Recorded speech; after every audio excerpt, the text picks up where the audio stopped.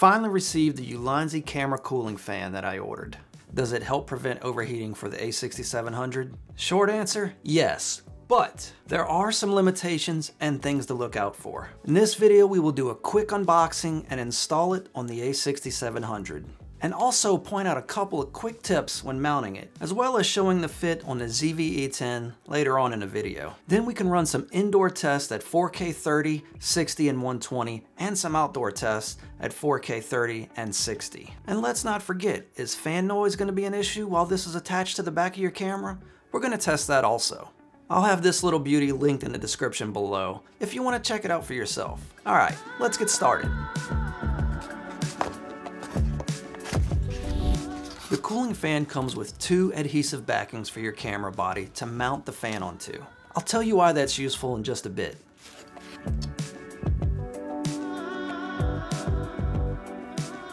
This little fan feels very solidly built. I don't know about the internals, but the frame is sturdy and solid. I buy a lot of accessories made by Ulanzi, and I've always been pleased with their quality and value, and I truly do recommend you check some of their gear out if you haven't already. By the way, this is not sponsored by Ulanzi. I'm just sharing my experience and honest thoughts. Let's install it on my A6700. I'm just wiping the back of my camera body with a little bit of alcohol to clean any oils from my skin, as well as any dirt or dust. And then I'm drying it thoroughly after. Now peel off the adhesive backing and apply it to the back of the camera body. Here I'm using a card that I have that came with an old screen protector to smooth it out and to push out any air bubbles and make sure that it's adhered well.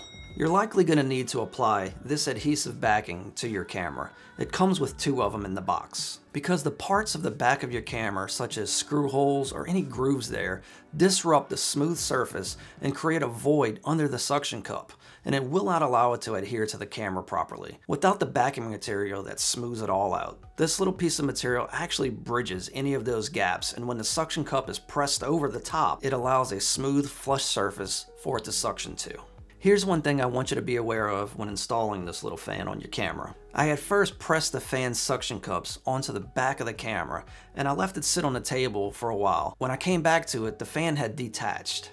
Now I especially wouldn't want the fan to fall off if it's sitting up in the air higher on a camera tripod, or while walking with it, and either losing it or breaking it, or just making a loud noise that'll disrupt your video. Not to mention, that could just be embarrassing. So what I did was take a little bit of isopropyl alcohol, or rubbing alcohol. I had 70% on hand, but 50 or 90% would work just fine. Realistically, a cloth dampened with a bit of water would probably be better than nothing, or maybe even a little bit of lens cleaner.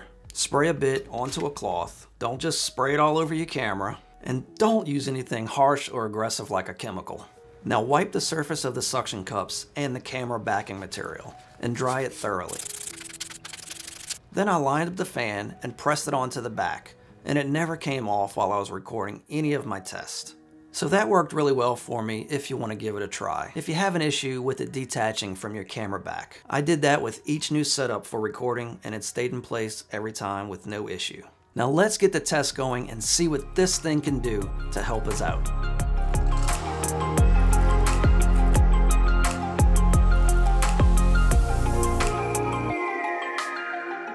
Our first indoor test is 30 frames per second, 4K XAVCS, 10-bit, 422, and I'm shooting in S-Log3.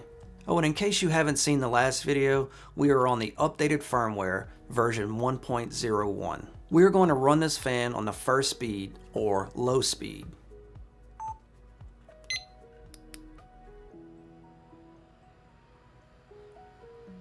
And the A6700 is still going strong at 1 hour, 24 minutes so far, with no temperature overheat warning. But the camera battery is running out. And finally the camera battery runs out and shuts off at 1 hour and 35 minutes. And the little Ulanzi fan still has half its battery left and a camera temp reading of 41 degrees Celsius, or nearing 106 degrees Fahrenheit, is what the Ulanzi fan temperature sensor shows. That looks like a win for the Ulanzi fan, 4K 30, 10-bit going the full distance of the camera's battery. This little fan definitely did its job. That's a huge difference than the previous test results with my personal A6700, which typically overheated on average between 30 and 45 minutes runtime. Now I know some of you want to see some outdoor tests. Okay, I tested it outdoors also, and it's in this video. But let's keep going. I have just a couple more indoor tests for the runtimes. We want to see what 4K 60 can do, right? Same settings this time. In 4K 60 FPS, fan speed on 1. Okay, we have a temp overheat warning at 47 minutes and 42 seconds before overheating and camera shutdown at 59 minutes. So the fan helped my A6700 run 4K 60 FPS for right about an hour straight. All of my previous tests of 4K 60 resulted in an overheat on average of 13 to 15 minutes. That's a significant difference in 4K 60 runtime indoors compared to my previous test results. Now, I don't personally need to run 4K 60 for anywhere close to that long, but some of you have told me that you do. So there's a little bit more information for you for 4K 60. Let's give 4K 120 a run. 4K XA-VCS, 10-bit S-Log3,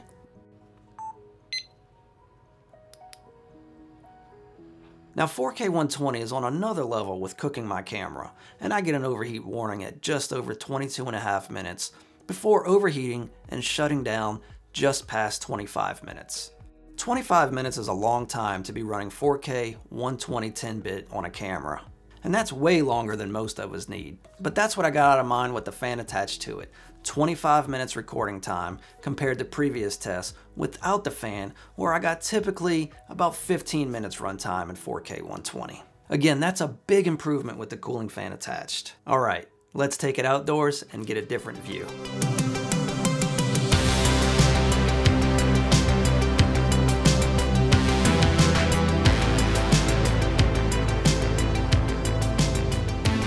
I shot this test one evening on the Mississippi Gulf Coast, and it was 84 degrees outside at the time. And with humidity, the forecast said it feels about like 90 degrees. All right, here we start this test with 30 frames a second, XA-VCS 4K, 10-bit 422. And we got the fan spinning. Now let's see what kind of runtime we get.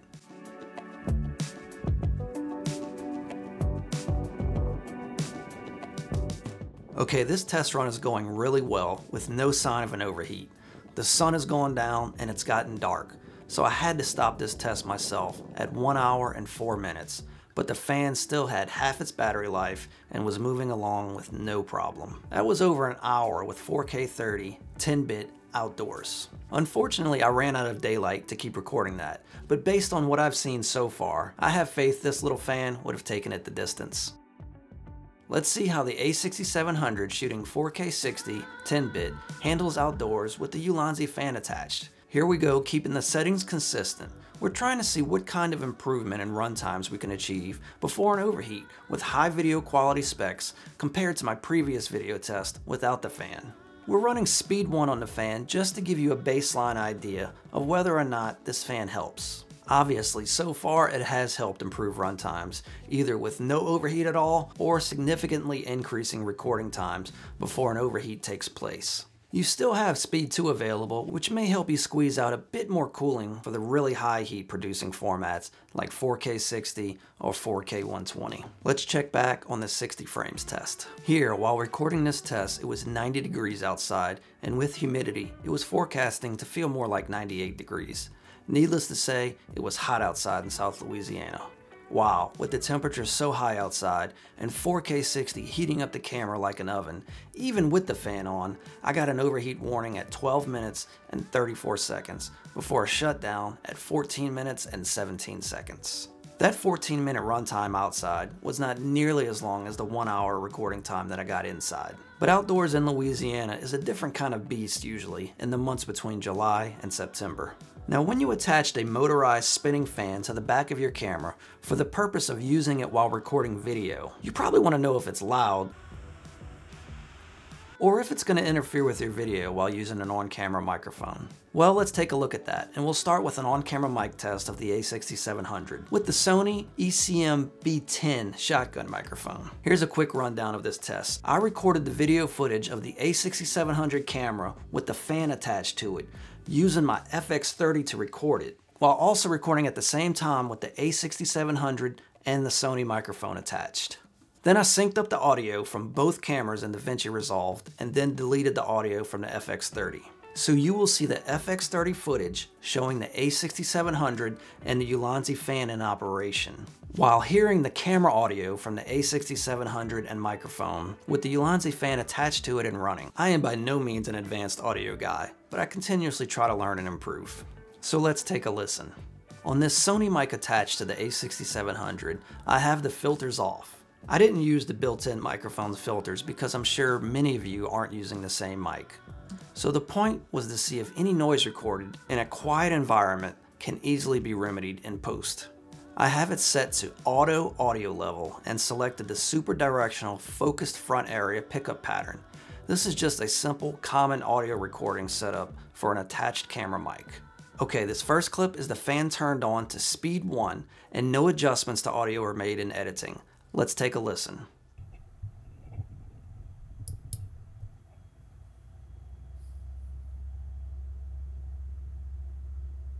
I don't know if you can hear anything there. It's probably easier to hear with headphones, but there is just a low slight hum of fan noise. It barely reaches -30 on the DaVinci Resolve sound meter in the software.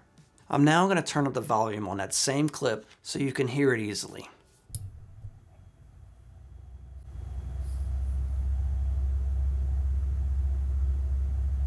I'm going to play the same clip with the volume up, but I will turn on the voice isolation filter in DaVinci Resolve halfway through.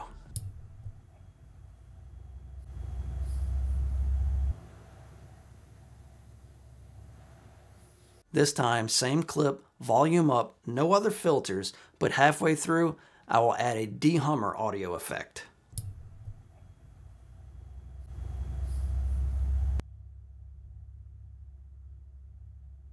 One more effect this time, volume up, no other filters or effects. Halfway through, I'll apply a noise reduction effect.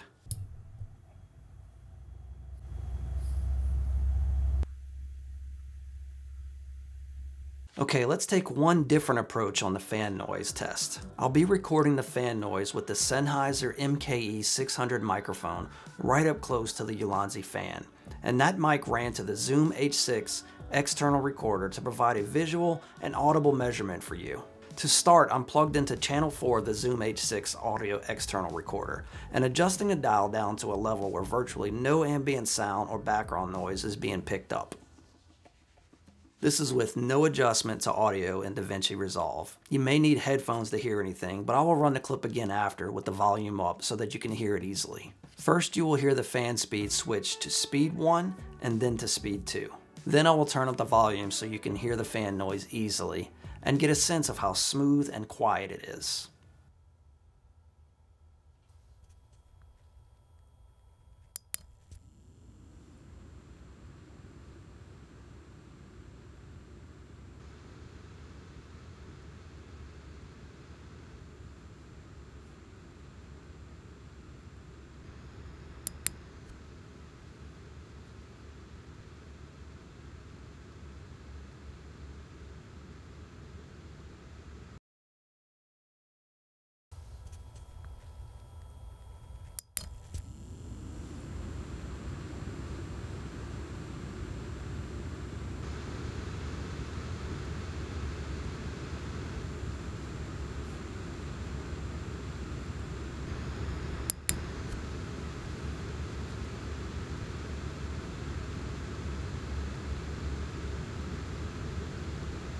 I'm not really hearing any issue with fan noise being a problem. And if you are recording your audio externally with something like a Zoom H6 or something like this little Tascam DR05X, Then your microphone will likely be placed further away from the camera in a boomed position, and you would likely not pick up any fan noise at all. Battery life. I didn't spend time measuring the exact battery life on the Ulanzi fan because as I was trying it out and running tests, battery life was never an issue, and it never showed any evidence that it would be an issue. I had it run for over a couple hours at a time and still had juice left. But if you ever need to hook it up to an external power source while in use, you can do that. Here I am able to run the fan while it is hooked up to an external power bank. This is my newer set of spare camera batteries for the Sony A6700 and FX30, and the charging dock can be used as a power bank. It works pretty well. The last thing I want to take a look at here is size and weight and how the fan fits on other cameras like the Sony ZV-E-10. The Ulanzi cooling fan weighs in at 61 grams or 2.15 ounces. It is 7.1 centimeters wide or 2 13/16 inches, 5.2 centimeters tall or 2 1/16 inches. It is 1.5 centimeters at its widest point in width or 5/8 of an inch, and 1.2 centimeters or 12 millimeters or right between 7/16 and a half an inch at its narrower point in width. Let's take a quick look at the fit on the ZV-E10. I'm not using it on the ZV-E10, so I didn't apply the adhesive backing here, but you would certainly need to if you were attaching it to the ZV-E10. The suction cups won't grab on the left side otherwise, as you can see here, because of the grooves and screw holes in the back of the camera.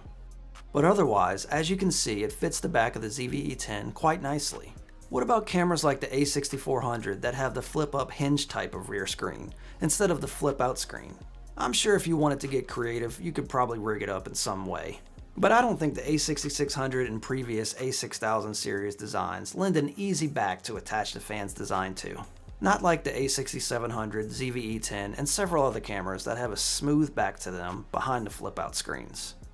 This little Ulanzi fan works very well, and it has a nice build quality feel to it, and is reasonably priced. I'm glad I ordered it, and it may come in handy for me to use with my A6700 as a B-cam recording 4K 30 for an extended recording time.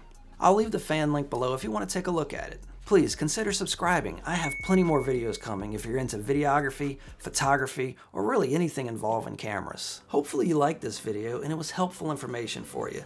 Feel free to ask me any questions or leave any comments down below. Thanks for watching.